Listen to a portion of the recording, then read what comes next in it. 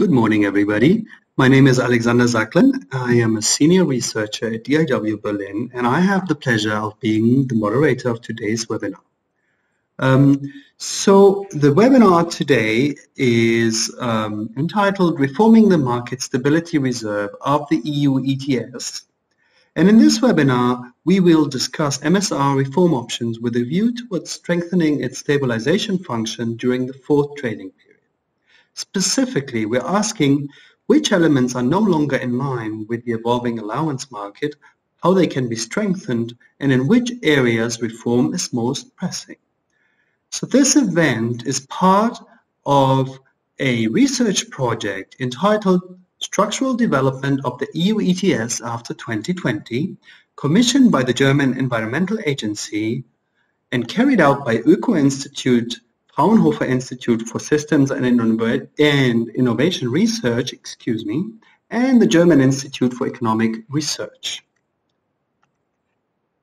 So let me now briefly walk you through the program for this webinar. We will have a welcome address by Jan Weiss of the German Environment Agency, and then we will be having three inputs. One will be on the structural supply side management in the EU ETS, reviewing the MSR, presented by Verena Greichen from Öko-Institut. Verena will be presenting the findings of a forthcoming research report that we have been working on within this project. The report will be available within a couple of weeks, so we will let all registered participants know once it is available.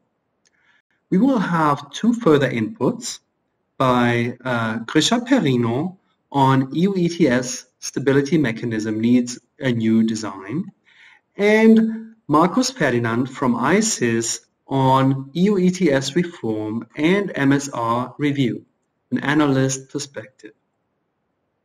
Following these inputs, we will have a panel discussion with Verena, Grisha, Markus, and in addition, Adam Berman from AIDA. So let me now give you some further technical information.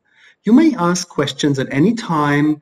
Please use the chat to ask those questions, and it would be nice if you could tell us whether this is a technical question, so to say, to a clarification question. Those we will answer after each of the inputs, or whether it's a more general question, and those we will discuss in the panel discussion.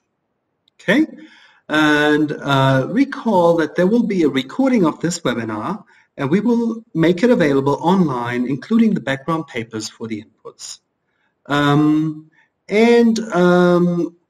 As I said earlier, we will let you know once the research report presented by Verena Greichen is available.